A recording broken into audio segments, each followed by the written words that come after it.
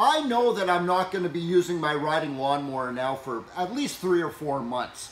What do I do with the battery during that off season, during those winter months? So I know that when I go to cut my grass for the first time in the spring, that it actually has been taken care of and it actually will start my riding lawnmower again. This is preventive maintenance, guys. I have done a ton of research for all y'all on this one. There is a lot of information to cover here. So I would suggest grab a beer, kick back, and relax.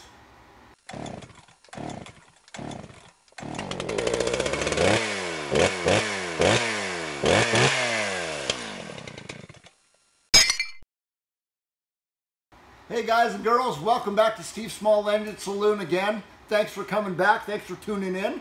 I find that this job right here goes a lot smoother if you got a nice smooth Grolsch beer in your hand. We're going to go through several points here. I'm going to go with, I'm going to start this out as if you don't have a battery charger. There's a lot of you guys out there that don't have a battery charger, you don't want a battery charger. First of all, don't take it out of your riding lawnmower yet if you don't have a battery charger, because your lawnmower engine has a built-in battery charger in it, so we might need to use that. First thing we want to do is check the electrolyte level in your battery, the battery acid level. If you have removable caps on the top like this, then we want to pop those off and see how full this battery is of the electrolyte, the fluid in there. If you don't have these battery caps on here, maybe it's a maintenance-free battery, then you can just skip this step. But I'm going to show you this right now. And of course, look at this battery right now when I took it out. Clean the top of your battery off. Obviously, when you pull these caps off, you don't want all that crud and stuff falling into your battery. Clean it off as best as you can. And then we want to pop those caps off and have a look inside. Little flat screwdriver, eye protection, gloves, very necessary on this, believe it or not. Battery acid hurts if you get it in your eye, and it burns if you get it on your hands. I'm going to put these mechanics gloves on right now. Hey, on that note, you know, I'm going to be using quite a few tools and different products during this video.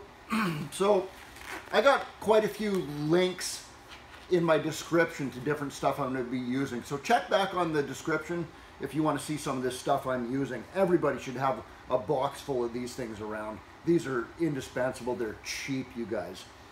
Once we got those on right there, flat screwdriver, let's pop those caps off right there and have a look inside there. Little flashlight comes in super handy here, so you can look down there. Make sure that the electrolyte, the battery acid, is covering those plates. Here's one right here. If you see that one right there, I'll try to get my camera in here as good as I can.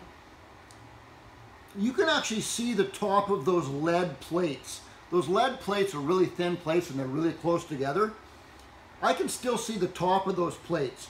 You want to top that up with distilled water, so it's just covering those plates. You don't want the top of those plates to dry out. The reason that people always are saying use distilled water is because distilled water is soft water. It's like rainwater. It has no minerals, nothing in it. It's just pure water. So we want to top that one up right there, so it is just covering those plates. So now we know that the fluid level is at the proper level, the battery acid. By the way, battery acid is made up of approximately 75% water and 25% sulfuric acid. That's what's in your battery. Now we can do one of two things. We want to check the charge in this battery right now. You can use a little multimeter like this and check that.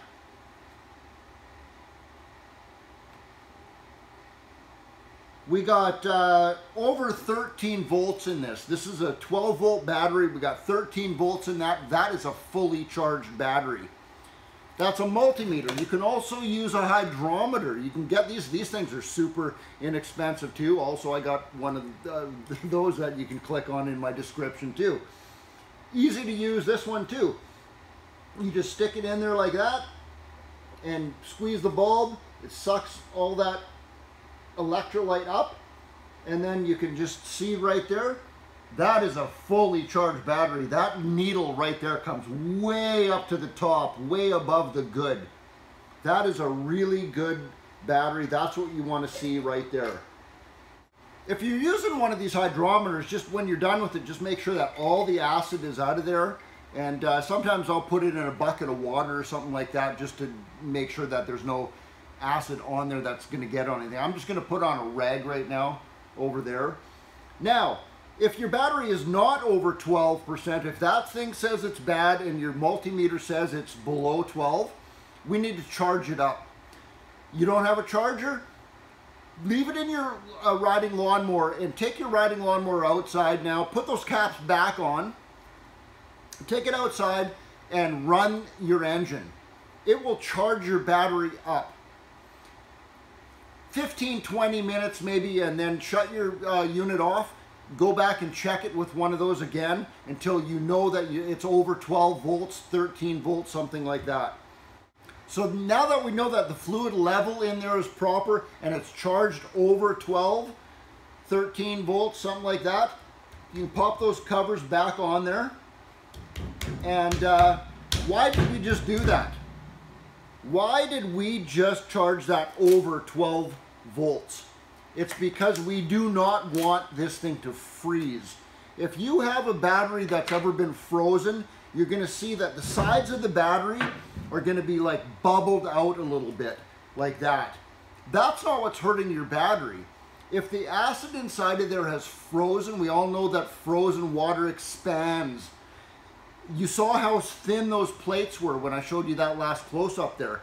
Very thin, soft lead plates. If your water freezes in there, your acetylate, electrolyte freezes in there, it squishes those plates together where they're going to touch each other. Now you have a short in your battery.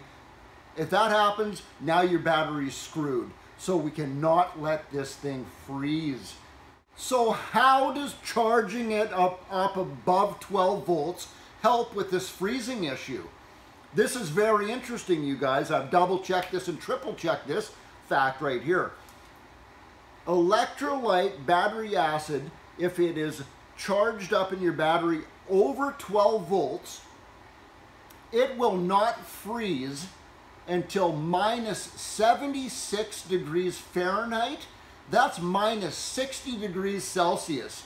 That is freaking cold, you guys. As soon as the fluid in that battery drops below 12 volts, like say you got 11.5 volts in there, now it's considered severely discharged, and that will freeze just like water does. 0 degrees Celsius, 32 degrees Fahrenheit. Now the battery is fully charged. You know, the fluid level's proper. The battery is where it should be now. Now we can disconnect the battery. We want to disconnect it. Take the negative cable off first, then the positive cable. Now you got them loose, you got your terminals, you got your cable sitting there. We want to clean those terminals. I use a little bit of emery cloth or sandpaper, something like that. We want to just take those terminals like that and just get all that corrosion off of there as good as possible. Shine them up so you see silver through those. Do the best you can. And then also on the cables that are on your lawnmower, also do the same thing with those. You can use a wire brush. You can use all kinds of different things to clean them. But the point is, get all that corrosion off there. Shine them up really good. Once those are clean, little dielectric grease. This is what's recommended for all electrical connections, especially including battery cables and battery terminals when you're putting those back together. If you wipe all that down with some of this dielectric grease, it's going to prevent that corrosion from, it's going to hinder that corrosion from coming back. It's not going to stop it, but it will definitely prolong that from coming back, and it provides a good connection between the cable and the terminal. We want to put that on now. Just squirt a little bit on your finger like that, and wipe it all over that terminal and on your battery cables also. Now you just did all of that. Can you just leave you riding a lawnmower just like that? Not really. It depends on how cold it is where you're storing the mower. We all have heard that concrete myth. There's a lot of you guys out there who are going to go, you never put a battery on concrete because the concrete will just magically suck the voltage right out of your battery. It has nothing to do with concrete. It has to do with concrete's cold. If you put your hand on top of the battery and it's nice and room temperature, and then you put your hand on the concrete that it's sitting on, and that concrete is freezing cold. This is an important point. The colder your battery is, the faster it will discharge itself. Some guys out there actually say that a battery will, if it's cold, will discharge at about 1 volt a month. I don't really see how somebody can say that because it depends on how cold it is and how good of a shape your battery's in the first place. But it's definitely true that the colder your battery is, it discharges itself. So if you're gonna place it on concrete, just put something underneath of it. Put a couple pieces of cardboard underneath of it, raise it up off the concrete a bit so it doesn't start getting as cold as it will if it was on freezing cold concrete. If you don't have a battery charger or a battery tender like that to actually maintain your battery, then take your battery out of your lawnmower now and put it somewhere to store the battery itself to where you know that the water won't even freeze in that area right there, and it should be good. Now, here is the easiest solution right here to maintaining your battery through the winter. Peace of mind, easy battery tender. If you guys don't have a battery tender, I got a link on my description. These things are not expensive. You simply do everything that I already showed you, right down to checking the fluid level and everything and cleaning dielectric grease, all that stuff. But then hook a battery tender up to your battery and leave it plugged in all winter long. Your battery will never drop below 12 volts. You can be at minus 76 Fahrenheit, what was that, minus 60 Celsius. If you have a battery tender on that thing, it'll never drop below 12 volts and it'll never freeze on you, even in really bad conditions. Well, I hope that was clear enough and informative enough for you guys.